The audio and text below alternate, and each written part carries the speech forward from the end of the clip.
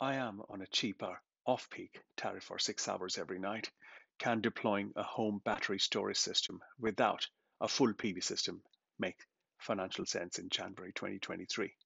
Let's find out. Hello YouTube, it's Saurabh and welcome to my channel. I have been contemplating getting a full PV system with battery storage. However, due to the location of my house, particularly having tall protected trees around it, end up creating shade on the roof. Hence, we decided to only go for the battery storage system. And the day has arrived when all the materials are being delivered on a very large lorry. So here is a very quick installation time-lapse video.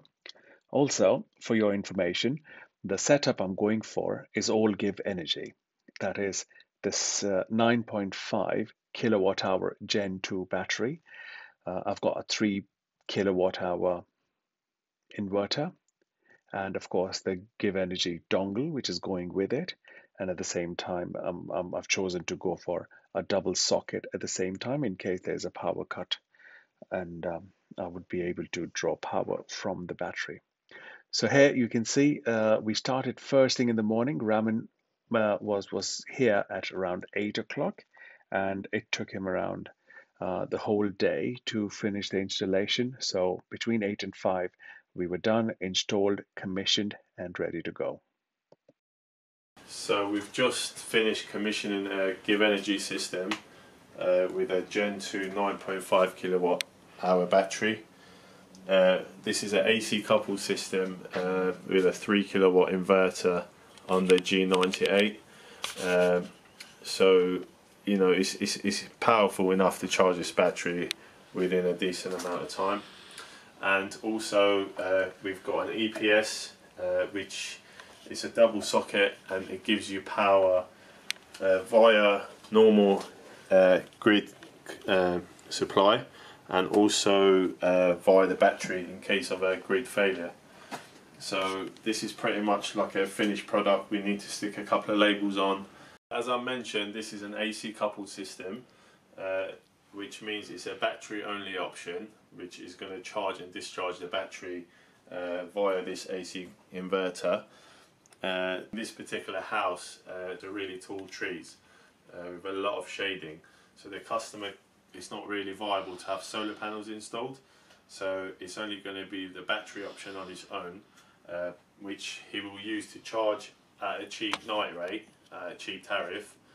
I believe he's at Octopus with Octopus Energy, and the rate are about 10 to 12p per kilowatt hour.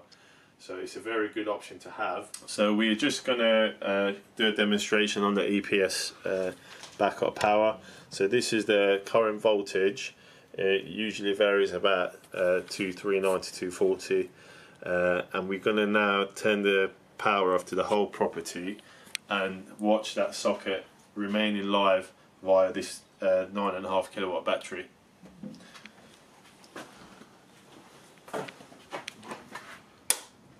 So I've just turned the whole power off to the house, and as you can see, the power went off, and within seconds it came back on. So now there's literally no power to the property. We've turned all the power off, but you can see the socket remains live. So now we're going to do an earth loop impedance test, just to see how good our earth rod connection is.